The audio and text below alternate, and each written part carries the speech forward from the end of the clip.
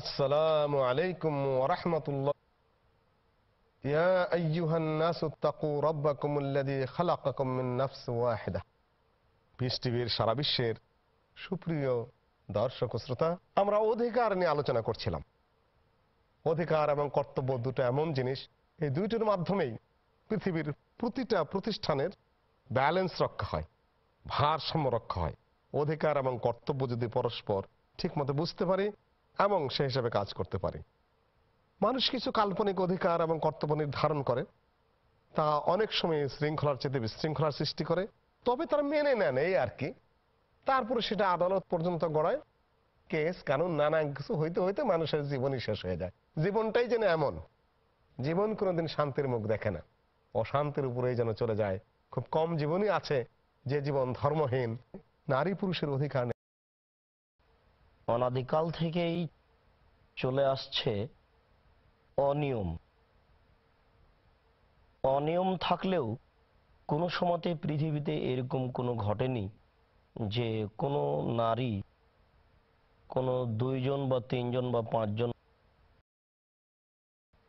যে একজন পুরুষ বেহিসাব নারীকে বিবাহের পরে রাসূল তাকে বলেছেন যে তোমার কয়জন স্ত্রী? তখন বলেছে আমার 5 জন বা 7 জন বা 10 জন। তখন আল্লাহর নবী বলেছেন যে তুমি তোমার 4 জনকে বাছাই করে নিয়ে বাকিগুলিকে ত্যাগ করো। তো এখানে আল্লাহ তাআলা অবশ্যই একজন পুরুষ 1, 2, 3, 4 জন নারী গ্রহণ করে সংসার সুবিধে সুন্দর চলবে। একজন স্ত্রী একাধিক স্বামী গ্রহণ করলে সংসার সুবিধা মতো চলবে না। এই জিনিসটা আমরা সময়ে একটার পর একটা সমস্যা পেশ করলে বুঝতে পারবো। তাছাড়া এমনি তো আমরা প্রত্যেকেই বুঝবো বা বুঝি যে একজন স্ত্রী একাধিক স্বামী গ্রহণ করলে কি হতে পারে পরিস্থিতি। আর এই বিষয়ে আল্লাহ তাআলাই ভালো বুঝেন যে কোনটাতে কল্যাণ বেশি আছে। এই কল্যাণের ভিত্তিতেই আল্লাহ তাআলা পুরুষদেরকে আদেশ করেছেন যে তোমরা তোমাদের ইচ্ছা মতো নারীদের মধ্য হতে 2 জন, 3 জন, 4 জনকে বিবাহ করো। এরপরে তিনি বলেছেন যে এ ব্যাপারে যদি তোমাদের কোনো ইনসাফের ব্যাপারে কিছু অস্পষ্টতা থাকে বা ইনসাফ করতে পারবো না এরকম তোমাদের যদি আশঙ্কা হয়, তাহলে আল্লাহ তাআলা বলছেন যে তাহলে একজন বিবাহ করো। আমরা শেখ ইউসুফ আব্দুল মজিদের কাছে চলে আসবো। এবং বাস্তবতার ক্ষেত্রে আমরা দেখি নারীর সংখ্যা পুরুষের চেয়ে বেশি, এবং বিভিন্ন কারণে পুরুষ যুদ্ধে অথবা দুর্ঘটনায় বিভিন্ন কারণে পুরুষ তাদের অকাল মৃত্যু হয়, নারীরা থেকে যান, স্ত্রীরা থেকে যান। এই সমস্ত কারণেও আল্লাহ তাআলা একজন পুরুষের উপরে 4 জন নারীর দায়িত্ব চাপিয়ে দিয়েছেন। পুরুষকে 4 জন নারী বিয়ে করার সুযোগ দেয়া এটা পুরুষের জন্য কোনো সুবিধা নয়, বরং পুরুষের উপরে দায়িত্ব চাপিয়ে দেওয়া যে আপনি সমাজের যে 4 জন আপনার বোন বা নারী হিসাবে যারা ঘোরাফেরা করছেন ওইভাবে পাচ্ছেন না, তাদেরকে এইভাবে ছেড়ে দিলে পরে সমাজ কলুষিত হয়ে পড়বে, সমাজ ধ্বংস হয়ে যাবে, বিচার ছড়িয়ে পড়বে। তাদেরকে এইভাবে আপনি ছেড়ে দেবেন না। আপনার যদি ক্ষমতা থাকে, অবশ্যই আল্লাহ পাক এই কথাটা অত্যন্ত জোরালোভাবে বলেছেন যে তাদের ভরণ পোষণ করবার মতো এবং তাদেরকে বিয়ে করে 4 জনকে সুন্দরভাবে ন্যায় নীতি অনুসরণ করে আদল ইনসাফের সঙ্গে রাখার মতো এরকম মানসিক শক্তি এবং ক্ষমতা অবশ্যই অপরিহার্য পূর্ব শর্ত। কারণ অন্য আয়াতে আল্লাহ পাক বলেছেন যে ফালা তামিলু কুল্লাল মাইল ফাতাযারুহা কাল মুআল্লাকা, যে তুমি তোমার কাছে 2 জন স্ত্রী আছে, 2 জনের ভিতরে একজনের দিকে তুমি এরকম ঝুঁকে পড়েছো আর আরেকজনকে পরিত্যক্ত অবস্থায় রেখে দিয়েছো, এটা যেন তুমি না করো। হাদিসে রাসূল কারীম সাল্লাল্লাহু আলাইহি ওয়াসাল্লাম ইরশাদ করেন, মান কানা ইনদাহু যাওজাতান ওয়া লাম ইয়াদিল বাইনাহুমা জাআ ইয়াউমাল কিয়ামাতি ওয়া শিক্কুহু মাইল, যে তার পক্ষাঘাতগ্রস্ত অবস্থা আল্লাহর দরবারে উঠবে, যার 2 জন স্ত্রীর মধ্যে সে সাম্য এবং ইনসাফ ন্যায় নীতি সে প্রতিষ্ঠা করতে পারেনি। নিসাউকুম হারসুল লাকুম ফাতু হারসাকুম আন্না শিতুম, যেখানে আল্লাহ পাক বলেছেন যে তোমাদের নারীরা তোমাদের জন্য প্রজনন ক্ষেত্র, সেখান থেকে তোমাদের সন্তান আদি ভবিষ্যৎ প্রজন্ম তারা আসবে। তো এক্ষেত্রে একজন নারীর জন্য প্রজননের জন্য 2 জন পুরুষের তো কোনো প্রয়োজন নেই। একজন পুরুষেই তার কাছে এরকম যথেষ্ট শুক্র কীট আছে যে 4টি ক্ষেতকে সে আবাদ করতে পারে। আমরা কিন্তু আদল যেটা বলছি, জি, আদল কি কি ক্ষেত্রে? এখানে তোমরা যদি ভয় করো যে ন্যায় নীতি করতে পারবে না, তাহলে একটাই করো। জি জি 2টা 3টা 4টার অনুমতি রয়েছে, কিন্তু যদি সম্ভবপর না হয় ইনসাফের আশঙ্কা করলে তাহলে জি। একটা যে ন্যায়নীতি প্রতিষ্ঠা করবার যদি কারো মনে এরকম আশঙ্কা থাকে যে ইনসাফ যদি করতে না পারে। ন্যায়নীতি আমি প্রতিষ্ঠা করতে পারবো না, তার জন্য আল্লাহ পাক একাধিক নারীর ঘরে এনে তাদের মধ্যে অন্যায় অত্যাচার করার, অবিচার করার, বঞ্চিত করার, তাদেরকে জর্জরিত করার, কষ্ট দেওয়ার কোনো সুযোগ আল্লাহ পাক রাখেন। সেখানে ভারসাম্য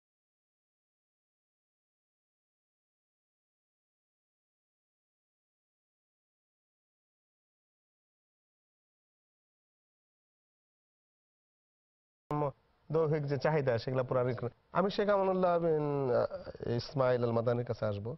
জাহিলিয়াতের যুগে মেয়েরা স্বামী চয়েস করতে পারতো এই বিবাহের মাধ্যমে। সেগুলাকে আপনার কি খেয়াল আছে? 4 প্রকারের বিয়ে প্রচলিত ছিল জাহিলিয়াতের যুগে। জাহিলিয়াতের জামানায় যে 4 প্রকার বিয়ে ছিল, এক প্রকার বিয়ে ছিল এই স্বাভাবিক, এখন যেভাবে হচ্ছে এইভাবেই প্রস্তাব দিয়ে প্রস্তাব দিয়ে বিয়ে, এরকম একটা বিয়ে ছিল। আর একটা বিয়ে ছিল যে জেনাকার মহিলা পতাকা টাঙিয়ে দিত এবং বোঝা যেত যে এই বাড়িতে অসৎ মহিলা রয়েছে, যতজন ইচ্ছা ততজন সেখানে গমনাগমন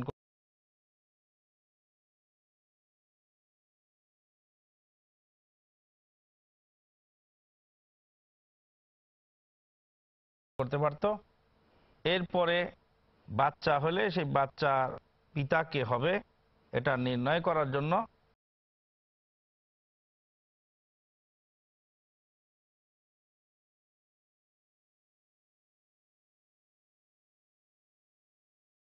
আমি তার স্ত্রীকে উঁচু বংশের কোনো লোকের কাছে গিয়ে আহ,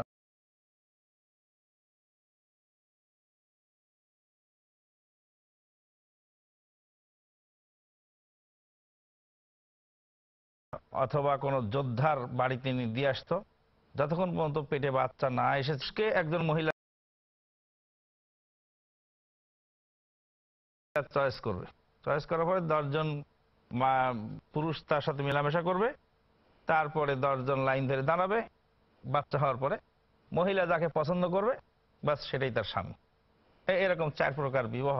আর একটা ছিল না নেকাহে শেগার, মানে জাহেলি যুগের নেকাহে সেগার। শেগারটা একটু ব্যাখ্যা নেকায় করেন। শেগার তো জাহেলি জামানার নেকা, যে উভয় পক্ষের বিবাহ হতো, আমার বোন তুমি নিবা, তোমার বোন আমি নেবো, মাঝখানে মোহর থাকবে না। মোহর থাকবে না, এর মানে আমার মেয়েটা আমার বঞ্চিত মেয়ে হবে, বা বোন, জি মেয়েকে মোহর বঞ্চিত করা হবে। জি তাহলে দেখুন দর্শক শ্রোতা, আপনারাই ভাবুন জাহিলিয়াতের এই যে বিবাহের পদ্ধতি বা স্বামী গ্রহণের পদ্ধতি, এটা কি কোনো কত মান অপছন্দ। মর্যাদাপূর্ণ ছিল?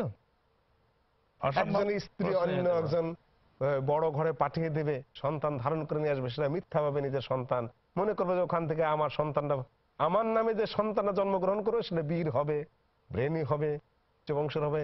এই যে নিকৃষ্ট চিন্তা পুরুষের মধ্যে, ইসলাম বন্ধ করে দেয়।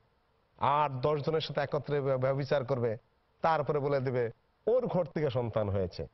জেনার পরে বলবে যার পায়ের সাবিলা কাফিয়ার মাধ্যমে মিলাবে। এগুলাকে আপনারা মনে করেন যে কোন মানে কোন ভদ্র ব্যবস্থাপনা, রুচিশীল ব্যবস্থাপনা? কাজ করতে পারে না। ইসলাম তাহলে মানুষকে সভ্যতার কোন চূড়ান্ত স্তরে নিয়ে এসেছে? আল্লাহ এরপরও যারা বলে ইসলাম অত্যাচার করছে নারীদেরকে, আমি বলবো আপনারা জ্ঞান পাপী না মূর্খ? হয় জ্ঞান পাপী না হলে মূর্খ। সভ্যতা প্রসঙ্গে আপনাদের কোনো জ্ঞানও নেই, ধারণাও নেই সম্ভবত। এটাই হতে পারে ইসলাম সবচেয়ে সুন্দর ব্যবস্থাপনাটাকে টিকিয়ে রেখেছে। সম্মানিত পিস টিভি সারা বিশ্বের দর্শক ও শ্রোতা, আমরা ছোট্ট একটু বিরতির পরে আবার আপনাদের কাছে এই গুরুত্বপূর্ণ আলোচনা নিয়ে ফিরে আসবো ইনশাআল্লাহ।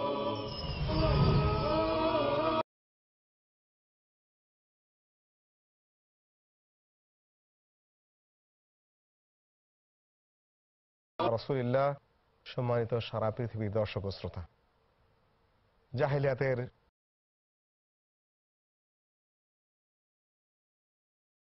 ফিরে আসছে। যে যেখানে খুশি জেনা ব্যভিচার করবে, পেটে বাচ্চা ধরবে, মারামারি হয় পরবর্তীতে। 3-4 জনে দাবি করে ওর পেটের বাচ্চাটা আমার হয়েছে, সেখানে কিছুদিন পত্র দেখি ইদ্যত পালন হওয়ার আগেও বিয়ে হয়, অনেক ক্ষেত্রে এইভাবে হয়ে যায়। দেখা জি। যাচ্ছে যে একজনের সাথে ইস্তেবরা বের হয়ে যাবে অথবা বাচ্চা হয়েছে প্রমাণিত হবে, এটা প্রমাণিত ইসলাম হওয়ার কত আগেই সুন্দরভাবে দৈহিক হেফাজত, ভবিষ্যৎ নসল বংশধর তারা যেন সৎ এবং এই জারজ না হয়, পবিত্র পুত জীবন যাপনের জন্য কি সুন্দর বিধান দিয়েছেন। এই বিধানকে কি আমরা শ্রদ্ধা করতে পারবো না? শ্রদ্ধার মধ্যে রয়েছে আমাদের জীবনের কল্যাণ। ইসলাম 4টি বিবাহের অনুমতি দিয়েছে প্রয়োজন হলে। কি কি প্রয়োজন হতে পারে 4টি বিয়ের পুরুষের? শেখ ইউসুফ আব্দুল মুজিব। ধন্যবাদ। যে প্রয়োজনের ভিতরে আমি পূর্বে উল্লেখ করেছি, মারা গিয়েছে বা জন্মহারেও নারীর সংখ্যা বেশি, এমনিও বলে যে স্ট্যাটিস্টিক বলে যে নারীর সংখ্যা পুরুষের চেয়ে 2-3 গুণ বেশি। এমনি বয়সেও তো কম বেশ হয়, জি। যার তো ফলে দেখা যায় একজন সেক্ষেত্রে পুরুষের এই সংখ্যাকে যদি আমরা অ্যাবজর্ব না করি, যদি তাদেরকে আমাদের সমন্বয় না করি, তাহলে তো একজন পুরুষ একজন নারী বিয়ে করলে পর দেখা যায় যে অনেক নারী, অনেক মহিলা যে অবিবাহিত তারা থেকে যাচ্ছে। সারা জীবনে আর স্বামীর মুখ দেখতে পাবে, দাম্পত্য জীবনের এই সুখ আনন্দ এ থেকে সম্পূর্ণরূপে তারা বঞ্চিত হবে। কাজেই যদি পূর্ণাঙ্গ স্বামী একজন নারী যদি নাও পায়, তাহলে আংশিক ভাবেও যদি সে একজন স্বামী পেয়ে যায়। কুল্লুহু লা ইউতরাক জুল্লুহু, জি, সামথিং ইজ আরেকটা বেটার। ব্যাপার, বিশ্বে আল্লাহ পাকের যে সৃষ্টি কৌশল, তাতে বহু পুরুষ এমন আছে যারা 1 2 3 4 জন সর্বোচ্চ হয়তোবা সে ক্ষমতা আল্লাহ পাক দিয়ে দিয়েছেন। এখানে আরেকটা ব্যাপার আছে যে মহিলারা তো মাসে মাসে ছুটি জি পায়। বলেন। মহিলারা তো মাসে মাসে ছুটি পায়, পুরুষের তো আর ছুটি নাই। আবার তো 2 বছর পরে ছুটি বলতে আপনি কি বোঝাচ্ছেন? ছুটি বলতে যে আল্লাহ পাক যে স্পেশাল দায়িত্ব দিয়ে রেখেছেন 3 দিন থেকে 10 দিন পর্যন্ত, যে তাদের ঋতুবতী অবস্থায় থাকেন। তখন তো এক মহিলাদের স্ত্রী ঋতুবতী থাকলে আর এক স্ত্রী পবিত্র থাকলে সে স্বামী তার চাহিদাটা সেখানে মেটাতে পারছে। পুরুষের অনুরূপ ভাবে বাচ্চা হওয়ার পরে জি অন্তত পক্ষে 1.5 মাস পর্যন্ত অপেক্ষা করতে হয়। এই সহ্য ধৈর্য না থাকার কারণে দেখা যায় যে অনেক স্বামী পরকীয়া নৈতিক যায়, চরিত্রে নৈতিক চরিত্র হারায়। এসব ক্ষেত্রে তাদের সহায়ক হয়। পরিস্থিতি অনুযায়ী আমরা কিছু কারণ হয়তোবা উল্লেখ করতে পারি বা করছি, পরবর্তীতে হয়তোবা যারা চিন্তা ভাবনা করবে তারা হয়তোবা আরো কিছু কারণ উল্লেখ করতে পারে।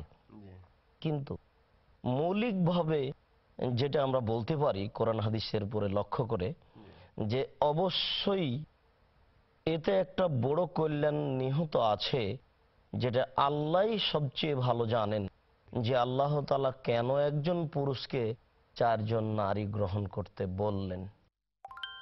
অবশ্যই এর যেটা মৌলিক কারণ, সেই মৌলিক কারণটা মানুষের জানা নাও থাকে, আমাদের জানা নাও থাকুক থাকতে আর না পারে। থাকুক, জি। বুঝি আর না বুঝি, বুঝি আর না কারণের বুঝি, কিন্তু আল্লাহ আল্লাহর তাআলা বিধান এই মানতে বিধান আমরা বাধ্য। আমাদেরকে দিয়েছেন যে একজন পুরুষ 4 জন নারী গ্রহণ করতে পারে, এবং 4-এর ব্যাপারে তিনি এইভাবে উল্লেখ করেছেন, যেটাকে আল্লাহ রাসূল এভাবে বলছেন যে একজন পুরুষ 4 জন স্ত্রী আছে, তো একজন স্ত্রীকে তালাক দিয়েছে, তো এখন একজন স্ত্রী তালাক প্রাপ্ত হওয়ার পরে তার ঋতু যতদিন পর্যন্ত পার না হচ্ছে ততদিন পর্যন্ত ওই স্বামী আর একজন স্ত্রীকে গ্রহণ করতে পারবে, কেননা ওই নারীর 3 ঋতু হওয়া পর্যন্ত ও এখনো ওই পুরুষের অধীনেই আছে।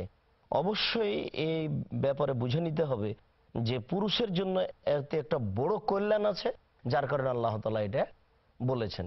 সেটা তার প্রবৃত্তিকে ঠেকে রাখা কারণ হতে পারে, সেটা নারীর কল্যাণ হতে পারে, যে একাধিক নারী গ্রহণ করলে তাহলে নারীদের সমস্যাটা একটু দূর হবে, বা এটাও হতে পারে যে একাধিক স্ত্রী গ্রহণ করলে একজন পুরুষের ভিতরে যে প্রবৃত্তি আছে, যে একজন নারীর 5 দিন 7 দিন ঋতু হয়ে গেল, তখন একজন পুরুষের থাকার অসুবিধা হতে পারে, বা কোনো যুদ্ধে যেতে হচ্ছে, তো যদি বাড়ি ছেড়ে চলে যায় তাহলে বাড়ির দেখার সমস্যাটা থেকে যেতে পারে, তো একজন স্ত্রীকে বাড়ি দেখার জন্য রেখে গেল, একজন স্ত্রীকে সাথে যুদ্ধে নিয়ে গেল। এমনি বয়সেও জি। তো শেখ আব্দুল রাজ্জাক সাহেব, এমনি বয়সেও কিছু কম বেশ হয় তো।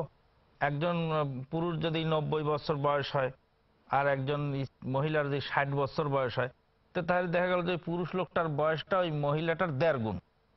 জি 1.5 গুণ। তো একজন মহিলা তো তার হায়াত, তার জিন্দেগি তার কভার করলো না। আরেকটা ব্যাপার আমরা যেটা এখানে হিকমত লক্ষ্য করছি, সেটি হলো একটি মহিলার যদি একাধিক স্বামী থাকে ওখানে মারামারি হবেই। দুইজন পুরুষের এট এ টাইম একটা নারীর কাছে যাওয়ার প্রয়োজন, চারজন হলে তো আরো মারামারি গোতাগতি হয়ে যাবে। এরপরে বাচ্চা হবে তো একজন, হ্যাঁ, সে বাচ্চার বাপ হবে কে? এটা নারীর কল্যাণের জন্যই। এটা নারীদের ব্যাপারে একাধিক স্বামী ভাবাই যায় না। না, আল্লাহর তো বিধান লঙ্ঘন হবেই, এটা সামাজিক এমন ভাবে এটা লঙ্ঘন হবে যে কিছুক্ষণের জন্য সমাজ একটা সঠিক পথে টিকবে না। এখানে যে বিষয়টা আমি উল্লেখ করতে চাই সেটা হচ্ছে যে পলিগ্যামি, যা একজন পুরুষ চারজনকে বিয়ে করতে পারে, এটা কোন ওলামায়ে কেরামের মতামত নয়, এটা মহান আল্লাহর দেওয়া বিধান, সরাসরি কোরআনে নাজিল করেছেন।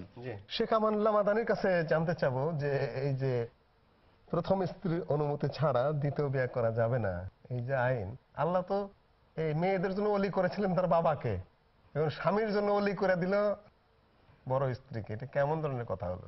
এই যে আইনটা হয়েছে, এটা আল্লাহর আইনকে বাইপাস করার একটা নামান্তর। আল্লাহর আইনকে বাইপাস করার জন্যই হয়তোবা বুদ্ধিজীবীরা এভাবে করেছেন। কারণ হলো যে স্ত্রীর কাছে অনুমতি নিতে গেলে তো স্ত্রীর অনুমতি দিবেন না, স্ত্রীরা অনুমতি যেহেতু দিবেন না সেহেতু বিবাহ হবে না। কিন্তু যদি এটাকে এভাবে বলা যায় যে দ্বিতীয় বিবাহ করার অনুমতি পাবে না বা দ্বিতীয় বিবাহ করা যাবে না, এভাবে আইন তৈরি করলে হয়তোবা এ ব্যাপারে আন্দোলন হতে পারে, সংগ্রাম হতে পারে, কথা উঠতে পারে, সমস্যা সৃষ্টি হতে পারে। এই সমস্যা এড়ানোর জন্যই হয়তোবা এরকম করা হয়েছে, আল্লাহু আলাম।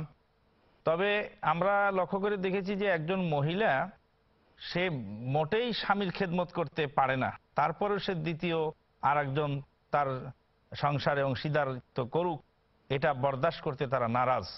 কাজে অনুমতি তারা কেমন করে দিবে? আল্লাহ পাক যেহেতু পুরুষকে স্বয়ংসম্পন্ন করেছেন, সুতরাং সে ব্যাপারে তিনি নিজেই বিবেচনা করবেন যে আমার ক্ষমতা আছে বা না আছে। সুতরাং স্ত্রীর কাছ থেকে অনুমতি নিতে হবে, বিষয়টা এমন নয়। তবে এতটুকু হতে পারত যে যদি ইসলামী শরীয়তের আদালত হয়, তাহলে আদালতটা সেটা পর্যবেক্ষণ করে যে আসলেই তার ক্ষমতা আছে কিনা, প্রয়োজন আছে কিনা, যোগ্যতা আছে কিনা, প্রয়োজন আছে কিনা, তার বয়স যাতে কত, দৈহিক স্বেচ্ছাচারিতার সুযোগ সেখানে না থাকে। জি, জাযাকাল্লাহ খায়রান। আসলে আমরা এই যখন সামাজিক কার্যক্রম করি তখন এটা এক্সাইটেড হয়ে করি। আমার জন্য মনে হয় কোনো কোনো আইন এক্সাইটেড হয়ে একটু অতি উত্তেজিত হয়ে করা হয়। জি, যেখানে মানুষ তো পরিবেশ এটাই বলছে। হ্যাঁ, কোনো যেন যে তাড়াহুড়া করে একটা কিছু করে একটা কিছু চাপিয়ে দিই, অথচ আইনটাকে কিন্তু শৃঙ্খলিত করে করা যেত। আর যারা ভদ্রলোক, যাদের আসলেই প্রয়োজন, টাকা পয়সা আছে, দৈহিক সামর্থ্য আছে, বাড়ি ঘর আছে, বিভিন্ন তাদের খেদমতের প্রয়োজন, বাচ্চা কাচ্চা নানান সংসার রক্ষার, সেখানে কিন্তু তারা এই সুযোগটা পাচ্ছে না। আর এর জন্য হচ্ছে কি, বিকল্প পথ বেড়ে গেছে, নারীর জন্য পথ সুবিধা আছে, এটাই হলো বড় ব্যভিচারের পথ খুলে গেল, আবার পুরুষের জন্য ব্যভিচার বৈধ পরোক্ষভাবে, আর প্রত্যক্ষভাবে সরাসরি বিবাহ বৈধ। এই হচ্ছে, আমরা সম্মানিত সমাজের মানুষকে বলবো যে আপনারা অহেতুক যারা বিবাহ সাথে করে এই পারিবারিক অশান্তির সৃষ্টি করেন,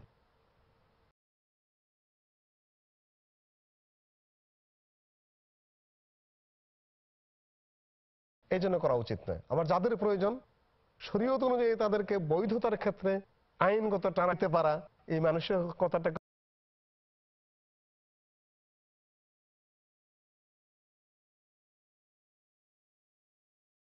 পরিহার করা দরকার রয়েছে। আল্লাহ পাক হালাল করেছেন, আল্লাহ পাক হালাল করেছেন। আমি একটা ছোট্ট ঘটনা বলতে পারি। আল্লাহর এক বান্দা এরকম বিবাহ করেছেন, দ্বিতীয় বিবাহ করার পর এখন তার প্রথমা স্ত্রীকে উনি বলছেন যে তুমি যদি আমাকে আমার নামে কেস চাপাও তাহলে আমাকে কয়েকদিন জেলখানায় রাখতে পারবে, সময় আমাদের শেষ, মেনে নাও তাহলে তোমার জন্য এটাই কল্যাণ এবং মঙ্গল, সময় আমাদের শেষ, পূর্ণ দেওয়া। আমরা সামাজিকভাবে সুস্থ থাকার চেষ্টা করব। আমরা আইন যারা প্রণয়ন করি, আমরা তো রাষ্ট্র পরিচালনা করি, তারা সকলের সাথে পরামর্শ করে করা উচিত। কোরআন হাদিসের যেন সাংঘর্ষিক না হয়, সমাজের শৃঙ্খলাও যেন বজায় থাকে। এদিকে একাধিক বিয়ে নারীরা কেন করতে পারবে না দাবি তুলেছেন, ক্ষতিগ্রস্ত নারীরাই হবেন, কেন প্রেশার তারা রক্ষা করতে পারে। আরেকটা কথা ডক্টর জাকির নায়েক সাহেব আলোচনা করেছিলেন যে যখন একজন চারজন মেয়েকে বিয়ে করে, চারজন মহিলার সাথে তারা স্বাভাবিক চারবার মিলিত হয়, এজন্য কোনো রোগ বালাই সমস্যা থাকে না।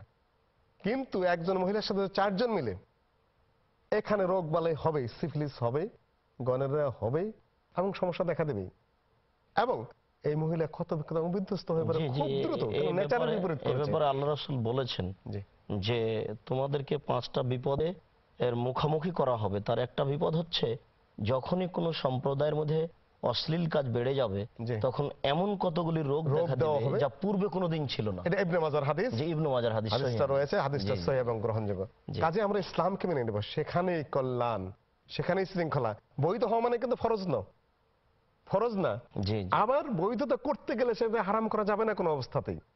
আল্লাহ পাক আমাদেরকে পারিবারিক, সামাজিক, রাষ্ট্রীয় সকল ক্ষেত্রে ইসলামী বিধিবিধান মেনে সুশৃঙ্খল ভাবে চলার তৌফিক দান করুন, এই কামনা আমিন। করে আল্লাহ। আজকের আলোচনা এখানেই শেষ করছি।